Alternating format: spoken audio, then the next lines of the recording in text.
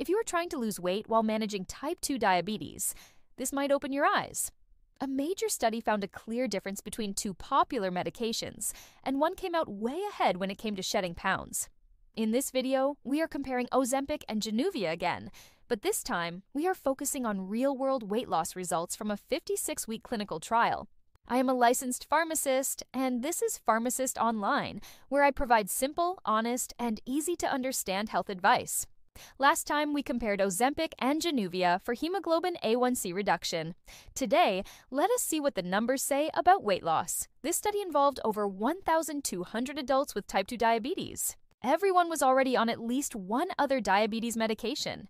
They were then given either Januvia at 100 milligrams, Ozempic at 0.5 milligrams, or Ozempic at 1 milligram once a week. Let us look at the results. People taking Januvia started with an average weight of 197 pounds, and after 56 weeks, they lost just 3.7 pounds. Those on Ozempic at 0.5 milligrams started around 198 pounds and lost 9.2 pounds. Even more dramatic, people on Ozempic at 1 milligram lost about 12.1 pounds. That is more than triple the weight loss compared to Januvia. So, what makes Ozempic more effective for weight loss? It comes down to how the medication works. Ozempic contains Semaglutide, which is a glucagon-like peptide 1 receptor agonist. It lowers blood sugar, slows digestion, and helps control appetite, all of which can support weight loss. Januvia works differently. It is a dipeptidyl peptidase 4 inhibitor, and while it helps manage blood sugar, it does not have the same impact on appetite or digestion. Now, just like before, we need to talk about side effects.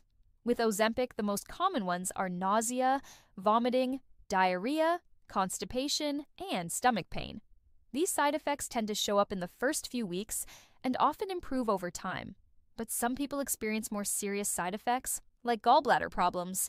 Signs include upper stomach pain, yellowing of the skin or eyes, fever, or pale-colored stools. If you notice any of those, contact your doctor right away. It is also important to remember, Ozempic is not officially approved as a weight loss medication. But for many people, the weight loss is a welcome bonus. Now, let us wrap it up.